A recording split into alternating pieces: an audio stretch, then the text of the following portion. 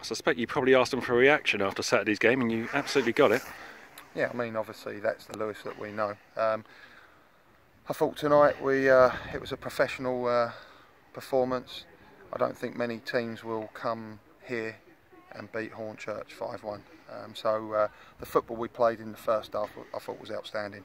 Some of the goals were unbelievable. So whoever travelled up today, thank you, and appreciate the support. And you know, you got your money's worth today, better than last week. So apologies for last week, but like I say, didn't want to use it as an excuse, the wind and the poor pitch, but pitch was great out there. It was a lovely evening for football, and I think that you know, we showed that we are a great side when we do the things that we want them to do. Second half, I thought they had their spell when they got the ball forward, but you know, we dealt with that, and obviously a little bit disappointed that we didn't get a clean sheet.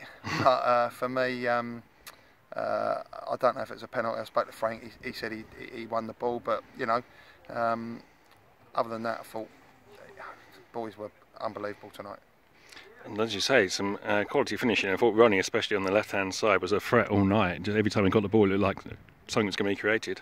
Yeah, Ronnie's obviously playing with a slight injury as well at the moment.